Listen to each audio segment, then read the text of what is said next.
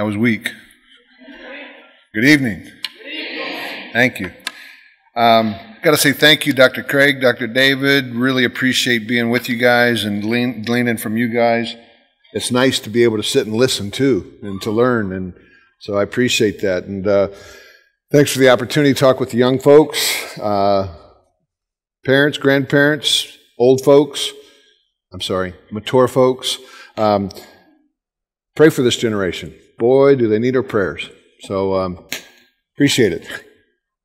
I don't know. Is it me?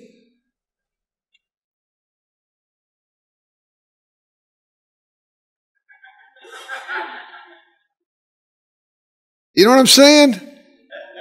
I mean, is it just me, or is something just not right there? Why am I going to pay 3 times more for plastic pennies? Why not just use the real deal? Save $2.49. I don't know. Okay. Imagine we're coming in this room, and on this table here, we're going to take a look at some of these items on the table. And, well, let me just see here. Take a look at this item here. What is that? Globe. I mean, you get up, you look at it, and it's a globe. Carl, what's the big deal? So what? What's your point? Well, my point is this. Satan is the father of lies. He's very good at deceiving, and he does an extremely good job. That is not a globe. That is actually a picture of a globe. So, you got to be careful, because Satan knows how to deceive. So let me see now. Let me see how critical you guys are with your watching here. How about these glasses right here? Let's focus on the glasses. Are the glasses real, or are they a picture? Who says they're real? Who says they're a picture? Interesting. 90% of you got it correct. Yeah, they're actually real glasses. So good. You're looking, you're observing, and that's a great thing. But there's only one problem. You missed something. The table's not real. How about this one? The yellow dots. Are they bigger, smaller, various sizes? What? They're all the same size. Watch. I just got rid of the blue, and every one of those yellow dots are exactly the same size. Satan knows how to deceive. And you and I have got to get very, very critical in the way that we look at things. And so I just want to challenge you tonight to try to take these things that we've been talking about and apply them. When I read the scripture, this is what I get from it, okay? It tells me to be strong and of good courage, fear not, nor be afraid of them, for the Lord thy God, he it is that does go with you. He will not fail you. He'll never forsake you. God wants you and I to be bold. He really does. The only way that I can be bold is when I'm speaking on his terms, though, not on mine. Because if I try to speak about me, man, I'm not very bold. There's only one challenge. You can only talk about what you know about. And I think that's a part of what's going on in our culture today. Can I talk for an hour about football? Yeah, oh yeah. Vikings fan, by the way. Yes, long-term friend, Tarkenton, Purple People Eaters. I go way back, okay? How about buffets? Yes, I can talk for an hour on buffets. I love buffets because when you go to buffets, you can get all the food groups: chicken, beef, pork, shrimp.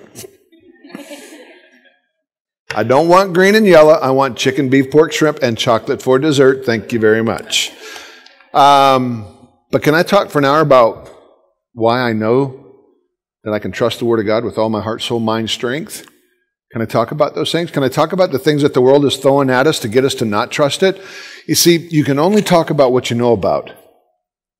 And this is the challenge. That's why I think these types of conferences are so important, to get folks encouraged into studying a little bit deeper. You see, I think one of the other tools that I like to use are just critically evaluating what the world throws at us. So Wendy Wright is a former president for Concerned Women for America. Richard Dawkins shows up at her office one day with a film crew, unannounced, and he walks in, and he just started peppering her with questions, and they filmed it. It was for a TV series that Richard Dawkins was doing, and he later used parts of the clip and just really mocked and ridiculed Wendy Wright.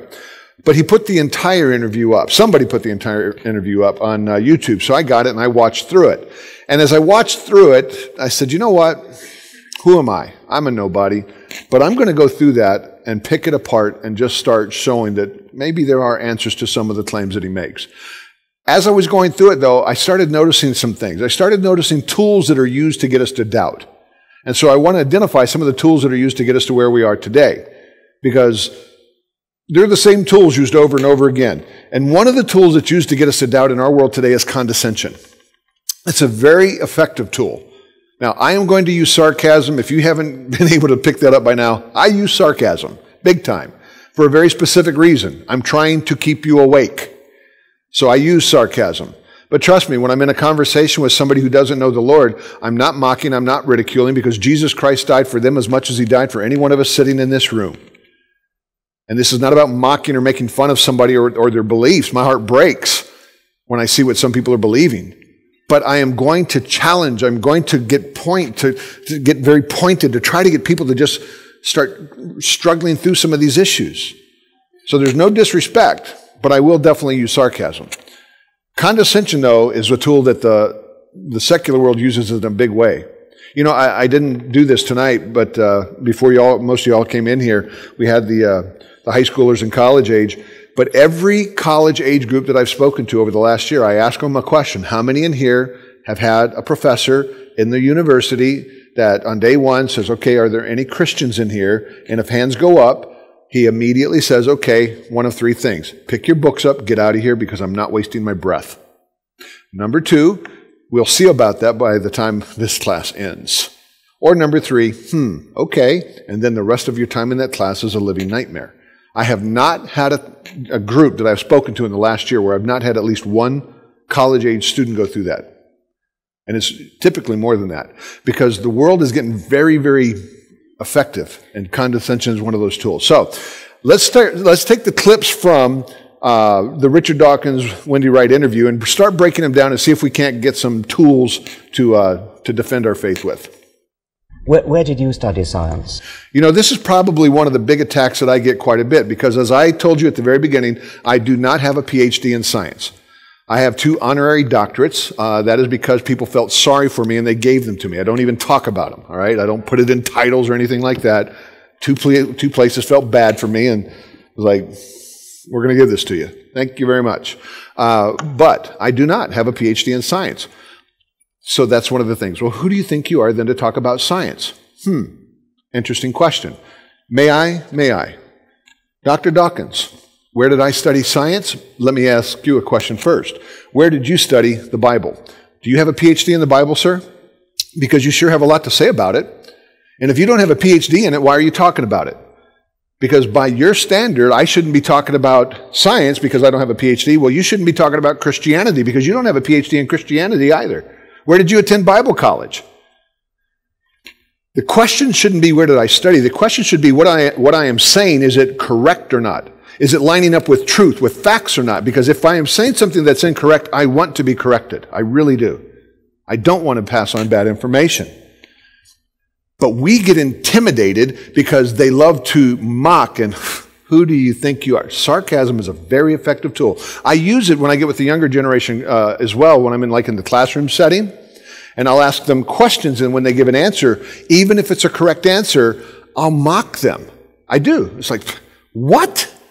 Let me give you an example. This is a simple one, but I do it. You already know I'm setting you up for it. But fill in the blank, please. The wages of sin is what?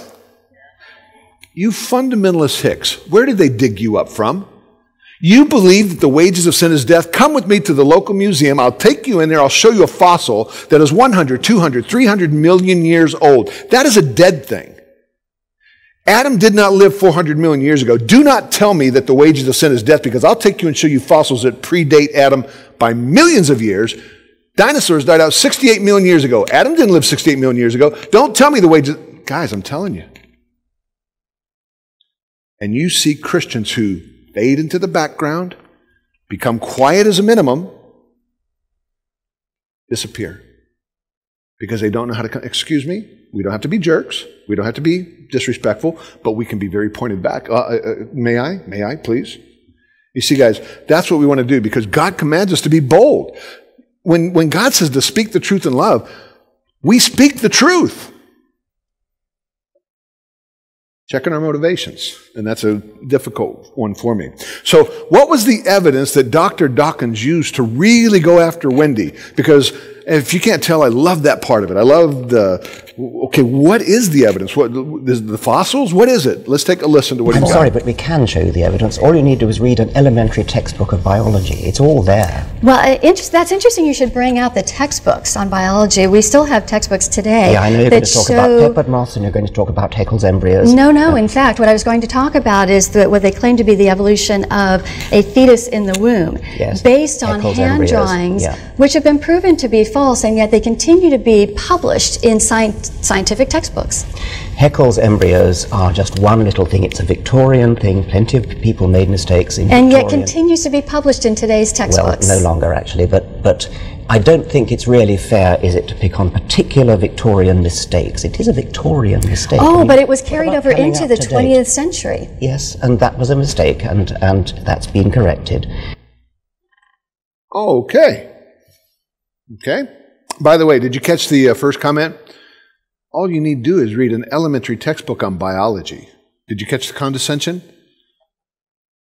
Believe it or not, I actually have read an elementary textbook on biology. I even read a college-level textbook on biology. I don't have a PhD in biology, but I did read it. That shocks you, but I can read. You see, guys, remember what he brought up? Embryonic recapitulation. That was a Victorian mistake. That's been fixed. That's no longer being used. Really? Is that a correct quote? I want to make sure that I've got that accurate. That was a mistake and that's been corrected. What is he referring to? Many of you are familiar with this. The old drawings from the late 1800s where Haeckel drew various embryos from a variety of people and pigs and chickens and fish and looky there, they all look alike. And it was taught at one time that, as a child goes through the developmental stages inside the mother, it goes through a fish stage, it goes through a pig stage. You have gill slits, you have a tail. Well, those drawings were known to be fraudulent in the late 1800s. Within a matter of years of them coming out, they were known to be fraudulent. But today it's a lot easier to show that they're fraudulent because now we can take actual pictures of the embryos, okay? So that's the fish embryo drawing. That's the actual embryo. You can go look at these things, and what you see is not consistent with what you see in the textbooks, and those pictures are still being used in the textbook. And by the way, one of the textbooks that I read, the college level, the molecular biology of the cell, this is what is taught inside there. Early developmental stages of animals whose adult forms appear radically different are often surprisingly similar. Neo-Darwinian mechanisms explain why embryos of different species so often resemble each other in early stages as they develop, seem sometimes to replay the steps of evolution. These pictures are still in the textbooks. I know this because I have the high school students that are coming to me and they're showing them to me. This is a human being and you have gill slits and you have a tail. That's the way that they mark it. You never had gill slits. Never. Pharyngeal pouches, absolutely, but they have nothing to do with respiration. You don't have gill slits. And a tail, you don't have a tail. Think of it for a second. If you have something that has a beginning, it has to have an end. That's reality. Well, that's a tail. That is not a tail. Coccyx, now we call it the tailbone, which is a bad thing, to be real honest, because I think it's deceiving to people. You don't think that's an important thing? You don't think having an end is an important thing? Well, you better have an end. And by the way, if you didn't have the coccyx, that tailbone, you're not walking upright. Very important connecting point so that you can walk upright. Has anybody ever fallen on their tailbone, quote unquote? Anybody? It's not important, right? Yeah. How long did it hurt? A long time, because it's an extremely important connecting point. Well, we have children that are born with tails. No, we do not. Look, I've seen pictures, I've gone and looked at these in a big way, and you've got children that there are a couple of deformities, there are a couple of mutations that happen that cause these fatty cysts to grow, but as far as a tail with caudal vertebra in it and muscles, no, you don't see that. And it's always, well, I can't say always, the vast majority of the time it is connected with some other mutation, some other really nasty thing. But children with tails, it's not true. These are still in the textbooks. This is a textbook, McGraw-Hill. Exact same pictures. By the way, this one written by Douglas Fujiyama, exact same pictures. He knows that those pictures aren't true. Think about this. This is a quote that he gave. As such, if textbooks use the drawings at all, it is a historical example and is a way to illustrate the concept in such a way that students are able to grasp it immediately. Even if the drawings are fraudulent, they can still be used for this purpose because the concept they illustrate is by no means fraudulent. So help me understand this. It's okay for me to use fake pictures to prove a true point. Nobody else have a problem with that? How about we get radical here? How about we use real pictures to prove a real point? Why do we have to use fake pictures to prove a real point? Guys, Satan doesn't play fair. And by the way, one of the other tools that he loves to use to get us to doubt is deception. He's the father of it. He knows how to use it very well. So, what evidence does he use to prove that we have evolved from ape-like ancestor? Well, let's just let him talk. Or even beyond that, surely there'd be at least one evidence. Massive amount of evidence. I'm sorry, but you people keep repeating that like a kind of mantra because you just listen to each other. I mean, if only you would just open your eyes and look at the evidence. Show it to me. Show me the bones. Show me the carcass. Show me the evidence of the in-between stage from one species to another.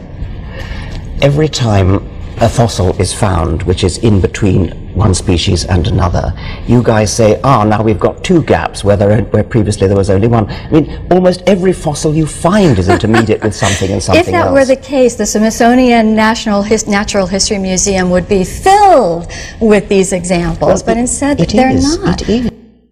Oh, I'm liking it now, because I love leading tours through the Smithsonian. By the way, did you catch the you people?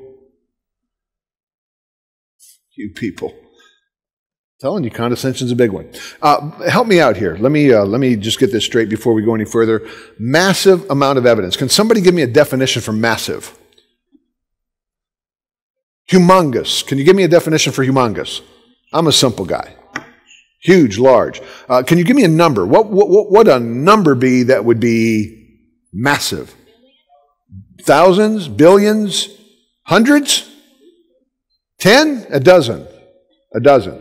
So a dozen would qualify for massive. Okay. I just want to know. I'm just trying to figure this out. Listen for a theme here, please. Now, in full disclosure, this next clip is a montage.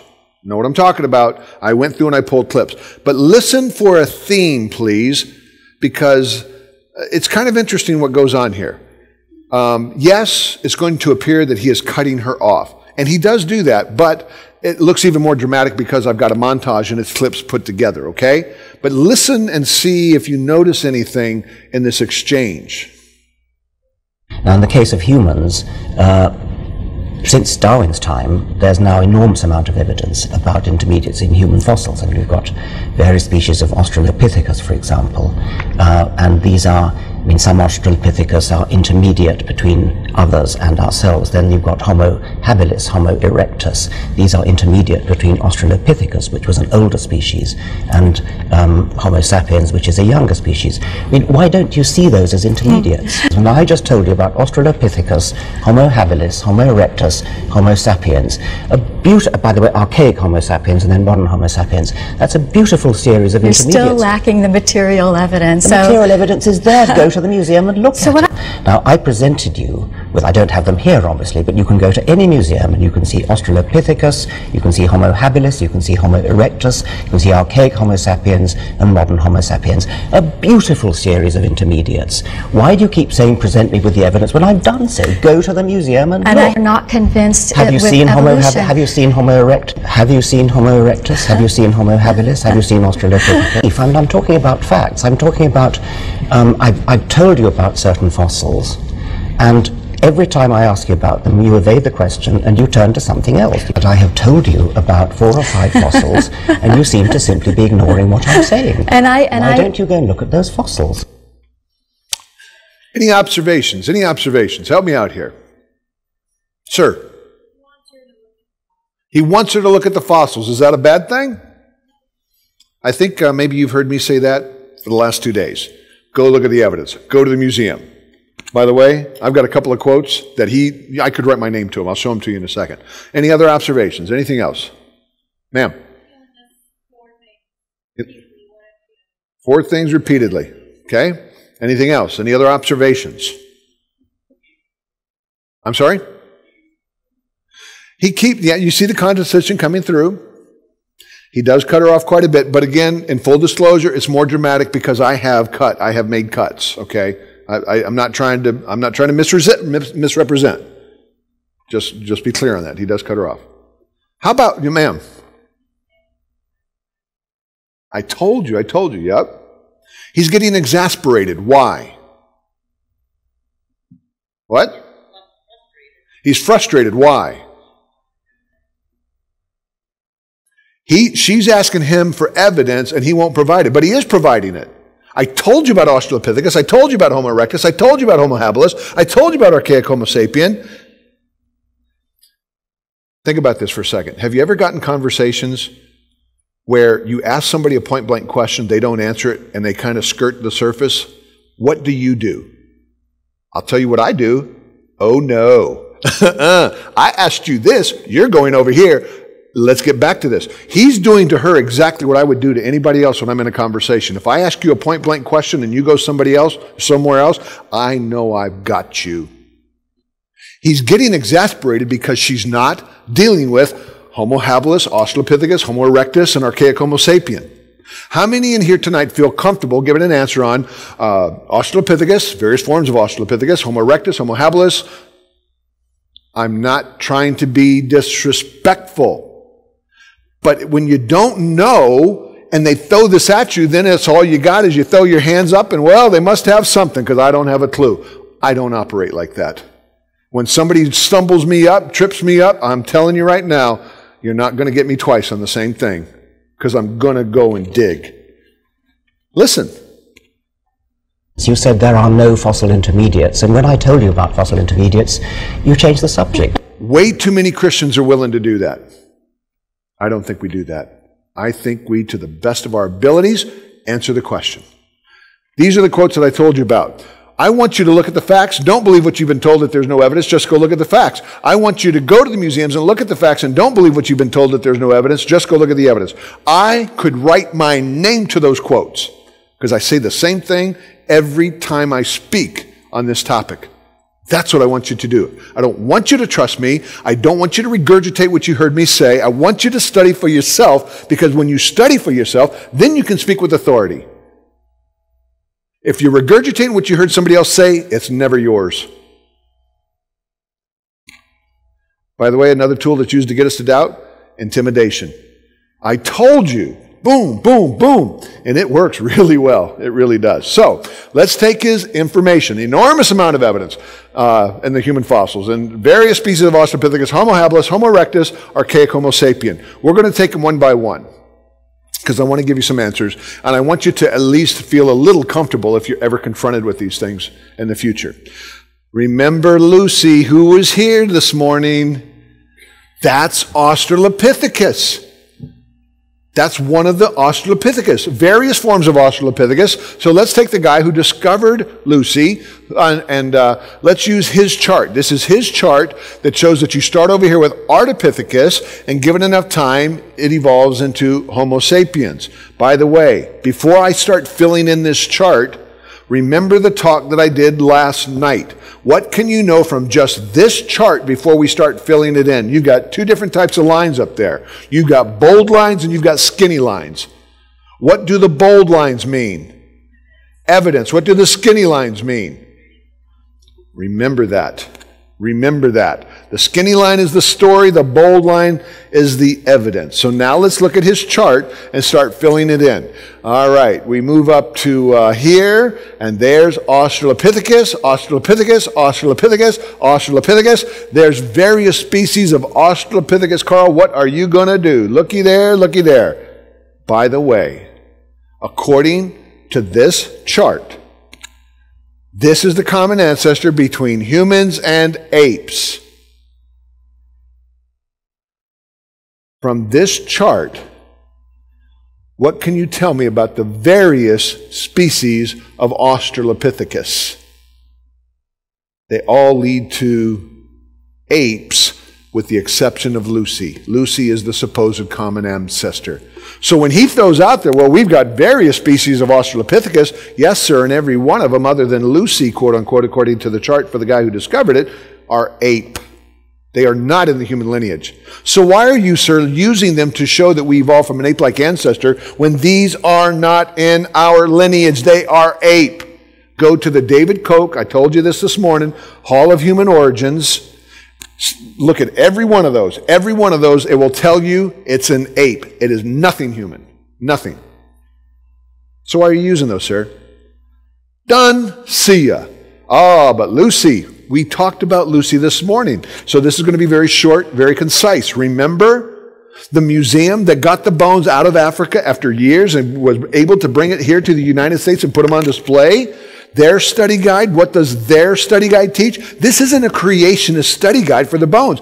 This is the one that they created for the museum display. And on page 20, it teaches, for many years, Lucy was thought to be a direct human ancestor, but we now see her as belonging to a separate group of hominids from those which became our species, Homo sapien. So according to the study guide, for the people that made the exhibit, she's not in our lineage. Dr. Dawkins, why are you using that? It's not in our lineage. And here's another one. This is from the Jerusalem Post. Lucy is not an ancestor of human beings. Let me give you another quote, all right? This is from a guy that, Richard Leakey. Oh, come on now. Is that a famous name in evolution or what? Is it? Have you heard that name before? If you hear Leakey, it's almost evolution Leakey. I mean, that's just the way that it is. As a matter of fact, we've got to show respect. The name Leakey is so amazingly famous that when I say Leakey, please hum. All right? Can I hear you hum again? Hum. All right? This is not a chant. This is just a hum. Hum. All right. So, what did he have to say? If pressed about man's ancestry, I would have to unequivocally say that all we have is a huge question mark. To date, there has been nothing found to truthfully purport as a transitional species to man, including... This is one of the leading names in evolution, and he tells us point blank that she's not in the lineage. I would have to suggest that there's more evidence to suggest an abrupt arrival of man rather than a gradual process of evolving. So guess what, Dr. Dawkins? So much for any of the Australopithecus. Why are you using Australopithecus? Because according to the charts from the secular people, from the evolutionists, it's not in our human lineage. It's not in our lineage. So why are you using that as evidence that we evolved? Oh, but he gave us more. He gave us Homo habilis. What are you going to do? What you going to do? I'm going to go look at the evidence. That's all I know how to do. And there's Homo habilis, discovered by Louis Leakey. That was a test, and you failed. I only heard a quarter of you humming. His team discovered this in Olduvai Gorge. By the way, let's go back to a quote here. If pressed about man's ancestry, I would have to unequivocally say that all we have is a huge question mark. To date, there's been nothing found to truthfully purport as a transitional species to man, including Lucy, since 1470. Who's 1470? You understand that when they find bones, they give them names as well as numbers. Okay? They give them names as well as numbers. That number was originally assigned to Homo habilis. He was telling us at that time that this 1470, which was assigned to Homo habilis, it has nothing to do with the human lineage. Now, they later reassigned 1470 to Homo rudolfensis. We'll talk about that in a second. Why did they reassign it? Oh, that's an interesting story. We don't have time. Go read it. It's amazing how these things can bounce around from one thing to another. But let me take you to that David Koch Hall of Human Origins website. Yes, this is it. And boy, are we in trouble. We read right here, discovered in 1960, and we've got all the great information. Right here it says this. We don't know everything about our ancestors, but we keep learning more. What don't we know about Homo habilis? These are their questions. I'm just blowing them up so you can see them.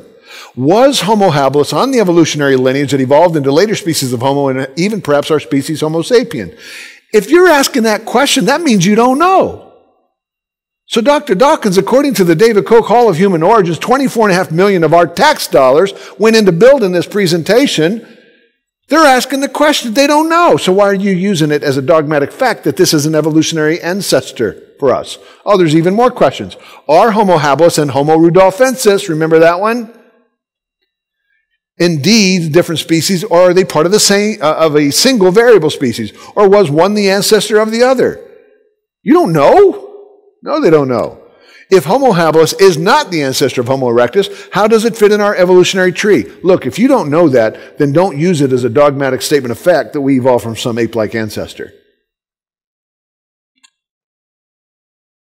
You can read the rest. It's got a lot of good stuff in there. I won't read it all to you. But guys, the bottom line is, they don't know. And let's go back to the chart that Dr. Johansson did.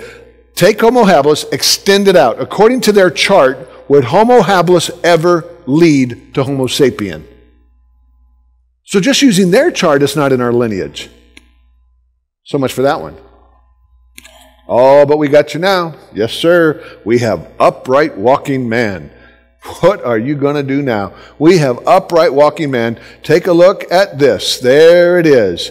Man, we are in trouble. Let's go back to the chart and find Homo erectus on the chart. There's Homo erectus. Extend it out. Would it ever reach the human lineage according to their chart?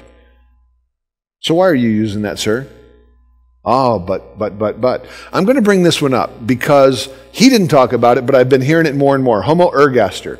I don't know. What you find is that, Christians and non-Christians are really very similar. If there's a leader in the non-Christian world that's saying something, then all the minions use it. Same thing in the Christian world. We repeat what the leader says, okay? That's why I don't want you to regurgitate. I want you to go study for yourself because you can catch the regurgitators. It's easy. Oh, Homo ergaster. Oh, really? Have you studied Homo ergaster? What do you know about it? Because I went and I looked it up. Here's what they say about Homo ergaster. Maybe an early form of Homo erectus. Maybe? So you're putting all your eggs in something that may be? Its designation as a separate species is debated? So you're trying to use something that's being debated to give me evidence that I should not trust God? That he did what he said that he did, the way that he said that he did? Oh, it gets even worse, because take a look. Then I did some more digging, and there it is. Homo ergaster. Richard Leakey discovered it in 1984. Thank you. Oh. 1984. Have we been reading another quote by the same guy? Anybody remember the quote? To date, there's been nothing found to truthfully purport. Remember that quote? When did he make that quote? Right there it is, 1990. So 6 years after discovering Homo ergaster, the guy who discovered it says it's not in our lineage. So guys, why are you using that to tell me that we evolved from some ape-like creature? Go look at their charts. Chart after chart after chart. Homo ergaster, boom. Homo erectus, boom. Homo habilis, boom. None of them lead to us. You see the dotted lines? Get rid of the dotted lines. What does the evidence show? One thing stayed, one thing never changed from or into anything else. Oh, but Carl, now we have you.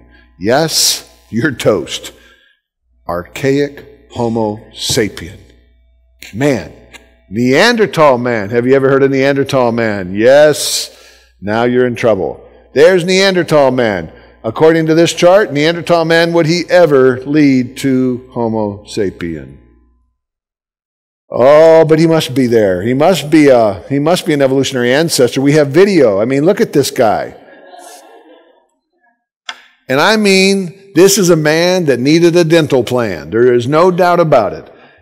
Look at those eyebrow ridges. There's no doubt that he came from an ape. I mean, you got those big old eyebrow ridges. That proves ape, human, he's on his way up.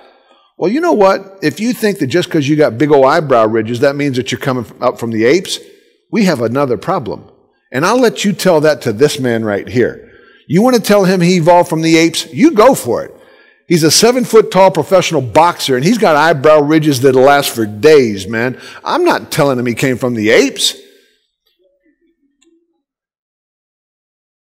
Guys, 100 years from now, we find his skull.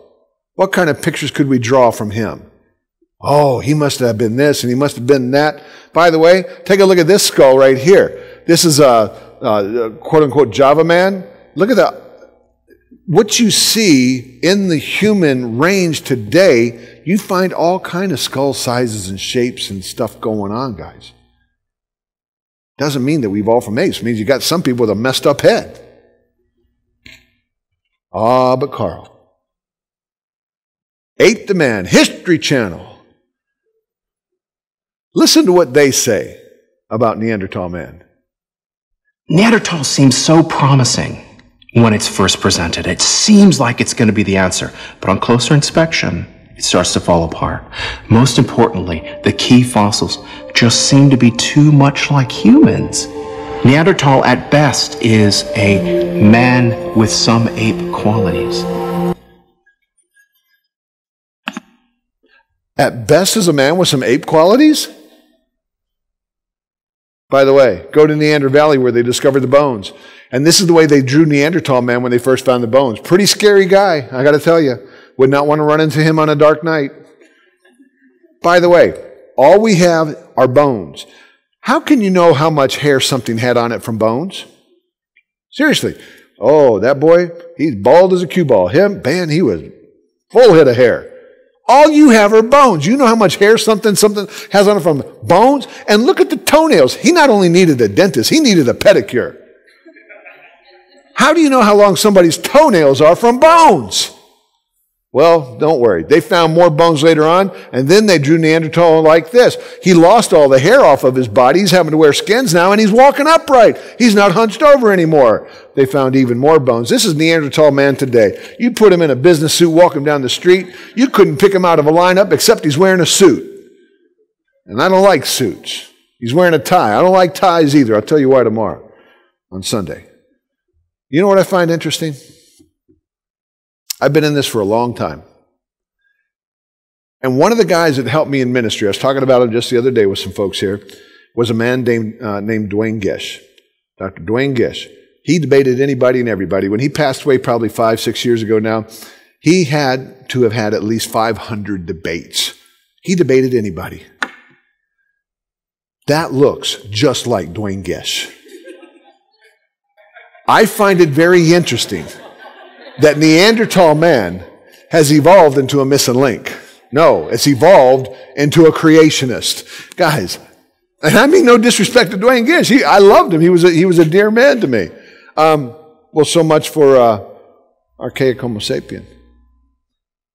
By the way, do you think that if Miss Wendy, and I mean no disrespect to Miss Wendy, if she had, Dr. Dawkins, you said Australopithecus, various forms. Well, take a look at this chart here. This chart shows that every one of those Australopithecus are not in our human lineage, and Lucy is no longer accepted as being in the human lineage. Why are you using that as a human ancestor? By the way, Homo erectus, da-da-da. Do you think if she had done that, the conversation would have gone a different way? Do any of you feel a little bit more comfortable talking about Australopithecus, Homo erectus, Homo habilis? Anybody feel a little bit more comfortable? Guys, you can do this. You can study these things. You don't have to be afraid. You don't have to just listen to me.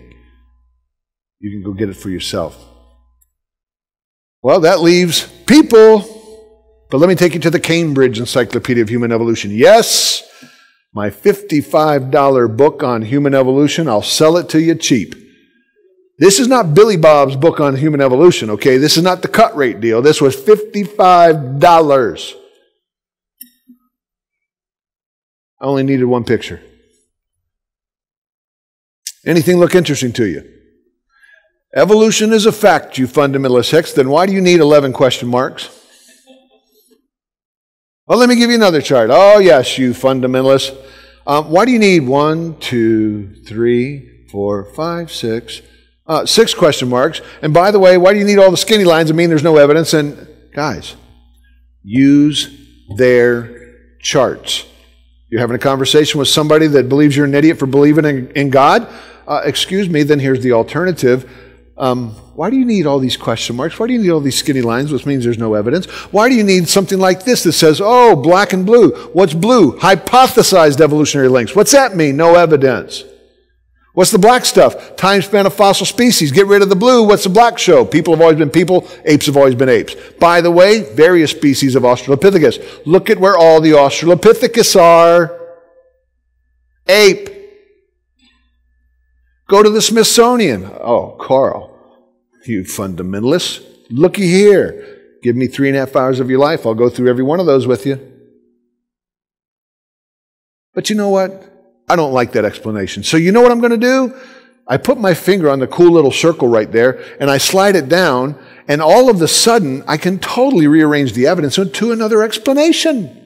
Some of them morph together, some of them disappear completely, some of them, and I've got another explanation on how all of this works. Oh, I don't like that one, so I'll put my finger on the cool little button again, and I'll slide it down, and I have another totally different explanation. Guys, that's a pretty sweet deal. If you can take these things and arrange them whichever way you like, well, that one doesn't work, so I do, oh, now I like that one. Oh, I don't like that one. I slide it down and get it. Could a Christian get away with that? Have you ever seen this cartoon? They love to use this to make fun of Christians. Big mathematic formula, then a miracle occurs, and you got the smart Joe that's saying, oh, I think you should be more explicit here in step 2.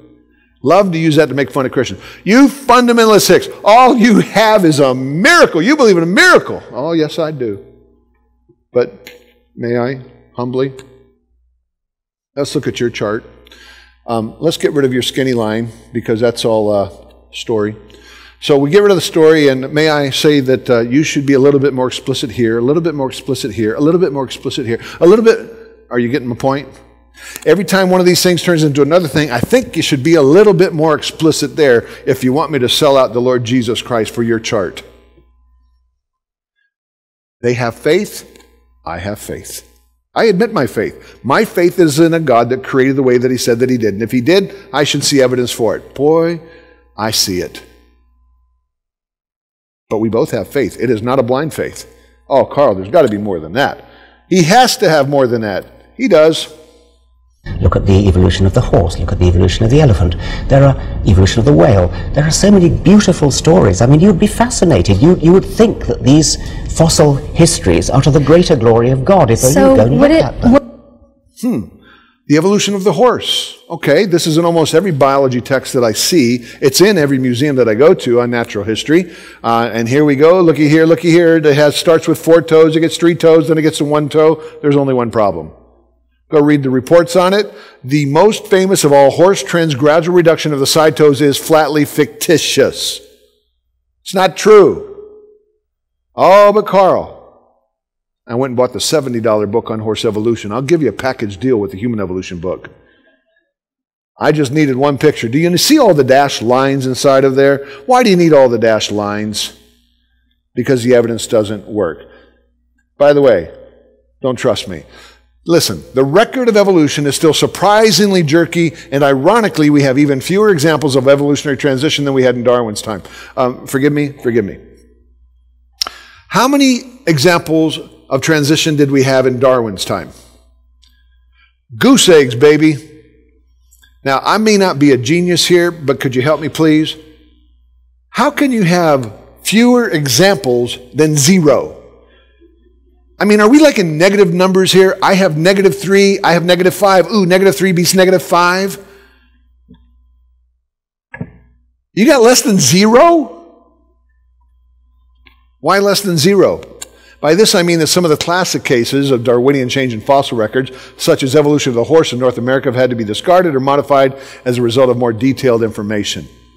The horse evolution doesn't work. By the way, this is the hard part. I must come clean. I've been studying this for a very long time, and I have actually found that there is evidence of evolution of the donut. I have studied donuts for years now, and I now know beyond a shadow of a doubt that donuts evolved. I'm going to prove it to you. You see, there are only 2 ways that we got a donut. Number 1, man made it. But my research shows that is not true. My research shows that approximately 65 million years ago, we got a lump of dough. Now, where did the lump of dough come from? I don't have a clue, but we got a lump of dough. And some of those lumps of dough, they had mutations, and they became flat and hard, and they turned into the cookies. And some became puffy and turned into bread. I'm not a cookie and bread guy. I'm a donut guy.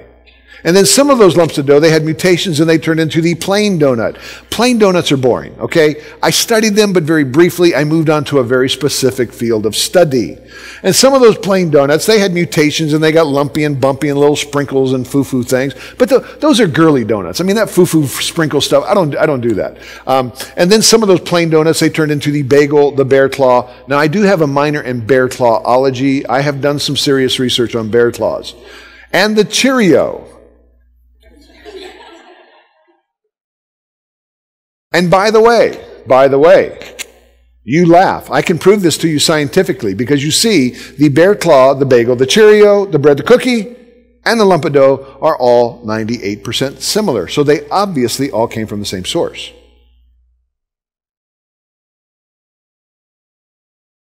You've heard that about the human and chimp DNA, right? Oh, we're 98% similar. So of course we evolved from the same place. First of all, we are not 98% similar with a chimp. I'll show you a secular video if you want to see it that explains how they get the 98.77% similarity. By disregarding 22% of the human DNA and 14% of the chimp DNA, then what's left, you insert spaces to make them line up, and voila, we're 98.77% similar with a chimp. Dude, that's throwing out a lot of information there, okay? But for the sake of argument, let me tell you that we are. We are not, but I'm saying for the sake of argument, we are 98% similar with a chimp. Have you ever been driving and it started to rain? Anybody? Anybody? Was the first thought that came through your mind when it started to rain is, I had better pull over an underpass or my window might get busted out by a watermelon? None of you thought of that. You should be afraid. You should be very afraid. Because you see, a raindrop and a watermelon are 98% similar. So one of these days, you've heard of raining cats and dogs. Oh no. Guys, the 98% that's similar, that's not the issue. It's the 2% that's dissimilar, that's so dissimilar, there's no way they came from the same source. But let me finish my illustration. You see, my field of study is the jelly-filled donuts. Yes, I have a PhD in custard cream donuts specifically. Is there anybody in here who will accept my explanation of donut evolution? Anybody? Do I have any new converts? Thank you very much. I am starting a new cult.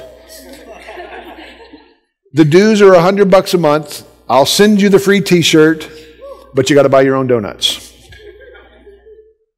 Most of you are laughing at me. That's ridiculous. By the way, doesn't that chart look familiar to you? You've seen it before. Where did you see it before? Remember when I talked about the evolution of the whale? That is the evolution of the whale chart. And all I did was take out the skulls and replace them with donuts and bear claws and bagels and Cheerios. Watch. It's the exact same chart. The dashed lines are in exactly the same place. The question marks are in exactly the same place. You laugh at my explanation of donut evolution, but this is science. Dr. Dawkins, you want to use this to prove to me that some sort of a wolf-like animal went back into the ocean to become a whale? Seriously? Guys, if we start teaching a generation to use their charts and say, excuse me, do you see this? Do you see this? Maybe we won't have 50 to 88% of our kids raised in the church walking away when they're 18 if we teach them how to critically evaluate and apply their faith. Memorization without application is not going to work. I mean no disrespect. But we have put so much emphasis on memorization without application. It's not working. You need application as well in this culture today. And by the way, do you notice the question marks? Do you know what a question mark means?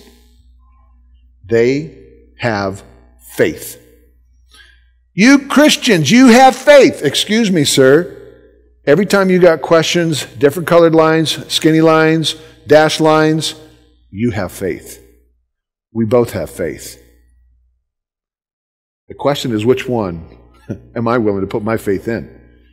I can't answer that for everybody. I know where I'm going on that issue. Yeah, I'm going to do it.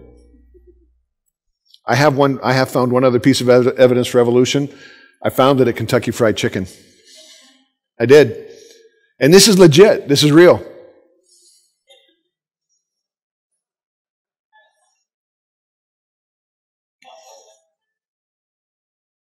It's a missing link. You know, I haven't figured out how it fits in the whole family tree here. I mean, it could be the common ancestor between the fork and the spoon. That's one possibility. Or maybe you start with the spoon that evolves into the spork, that evolves into the fork. That's another one. Or you could reverse it, and maybe you got the fork, and then you got the spork, and then you got the spoon. But I know it's absolutely evidence for evolution. It has to be, because I dug down deep in my silverware drawer, and I found babies, and I know that these things are evolving. And even scarier, I found different races of the thing, so I know it has to be true. Now, I'm not doing the talk here on the fact that there's only one race, the human race. I'm just messing with you right now. But guys, seriously? I love Dr. Dawkins' quote. Faith is the great cop-out, the great excuse to evade the need to think and evaluate evidence. Well, sir, when I see question marks, dashed lines, different colored lines, you, my friend, have faith. We all do. We all do. Come on, Carl. Can't we just all get along? I mean, why do we have to fight and argue? I'm not into fighting and arguing. I'm not. But I am commanded, and you are commanded to give an answer for the reason, for the hope that lies within us with meekness and fear. We're commanded to do that. That's not arguing. That's not fighting. You know, I'm not going to say who, but I've got someone who's very close to me. His wife could care less about what I do. She does not care about this stuff at all. Doesn't bother her at all. Carl, I just believe. And I'm like, praise God. I'm glad you have a faith like that. But let me ask you, what about your son?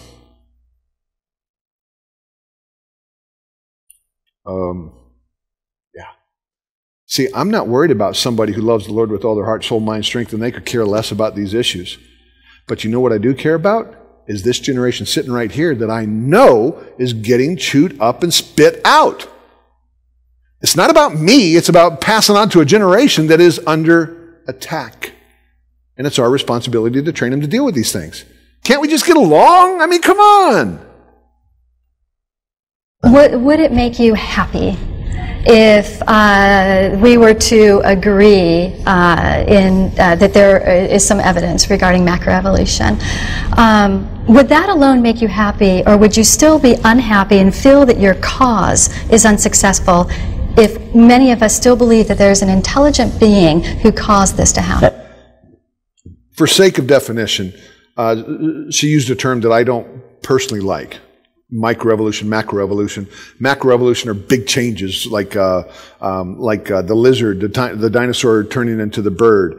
That would be macroevolution. But microevolution are these tiny changes. And so over time, those tiny changes add up to the big changes.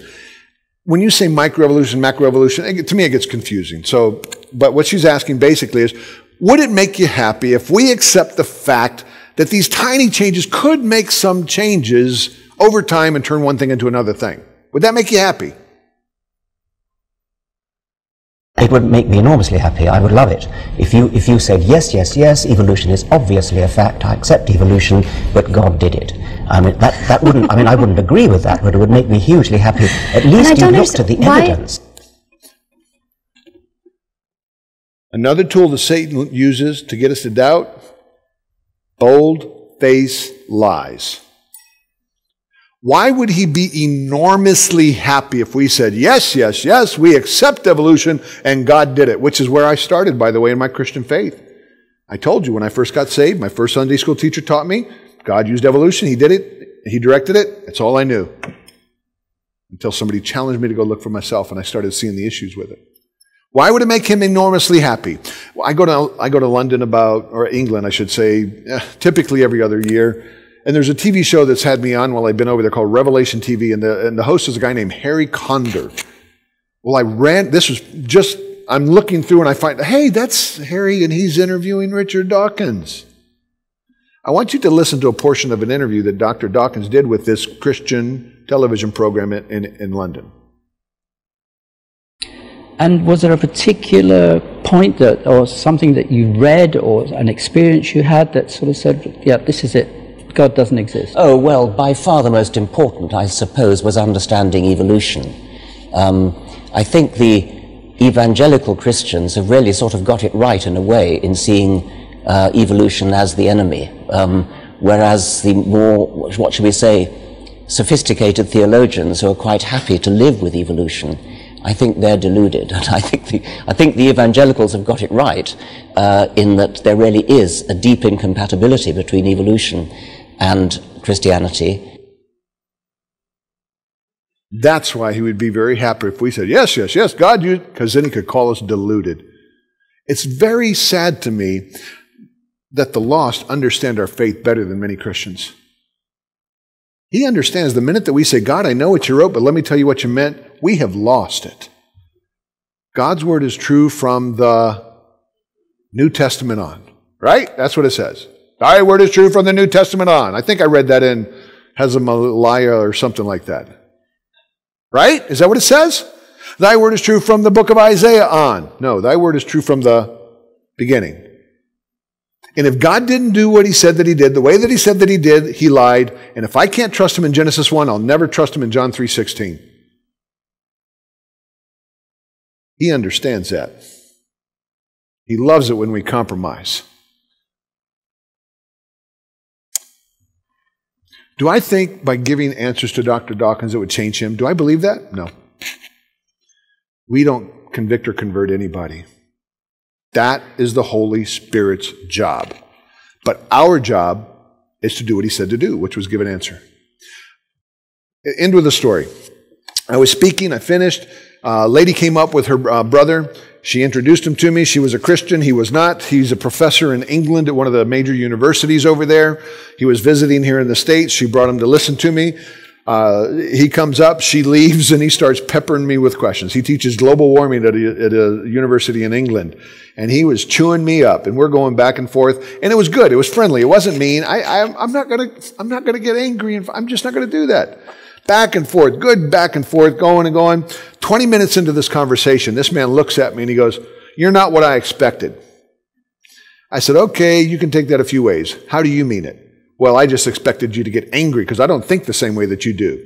I said, "Sir, I'm not going to get angry at you because you don't believe the same way that I do. As a matter of fact, I spent a long time believing the way that you do. I was 28 years old before I was ever confronted and to trust in the Bible as real history." I said, and think about it. Getting angry, why would I get angry at you? It's like this. If somebody came up to me and they were very serious, they were not just trying to pull chains or something here and push buttons, but they said to me, "I believe the moon is made out of green cheese." Am I going to get mad at them? No, I'm going to pat them on the back and say, "Brother, you might want to get some help." I'm not going to get mad. I'm not going to fight. I'm not going to get angry.